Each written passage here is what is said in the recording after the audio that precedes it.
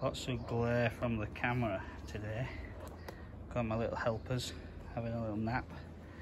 And what I'm going to do now is I'm going to clean the oil filter on this old Matchless. So what we do is we get a spanner on there, give it a crack, and then it's got a spring underneath it, so you just have to keep a bit of pressure, that's it, so we don't lose that spring.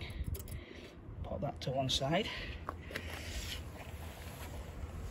I'll pop it on my tool roll there so we don't lose it.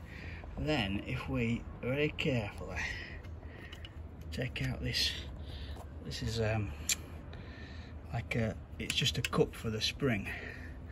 Put that to one side too. Give it a wipe up there, and then get your finger in there and just pull that off.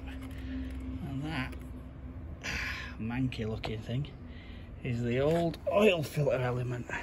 So what I've got over here is I've got the old aluminium pan I use for oil changes and things.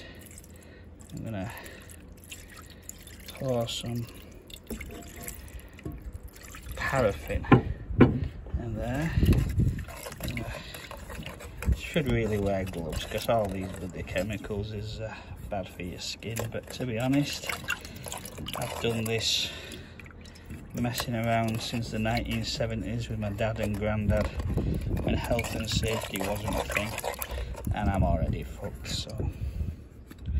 But yeah, you wear gloves.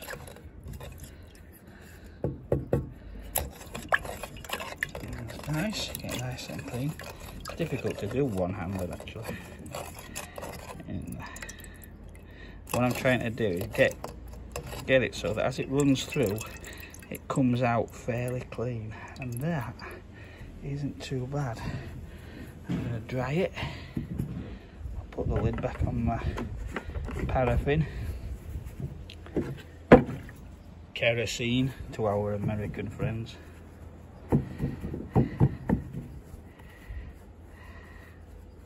It's always handy if you've got a greenhouse here, just go roll it around. Soak the nastiness off. Look, that mesh is nice and clean now, and that cloth element isn't so bad. And then what we're going to do, go back to where we were, and carefully, so we don't damage the cloth on those threads, those screw threads, we're going to pop it back in. Get our little cup and just give it a wipe off this dirty oil with this rag.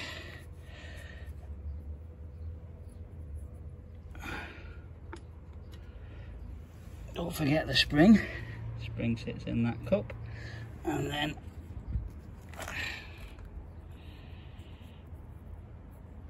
the cap goes back on. It has got like an O-ring in there, but the O-ring's not in such bad shape, so it can stay.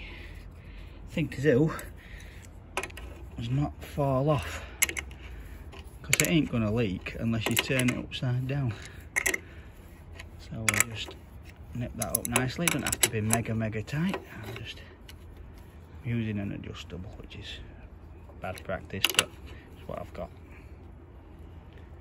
And there we go, that's an oil filter replacement on a 1954 Matchless 600.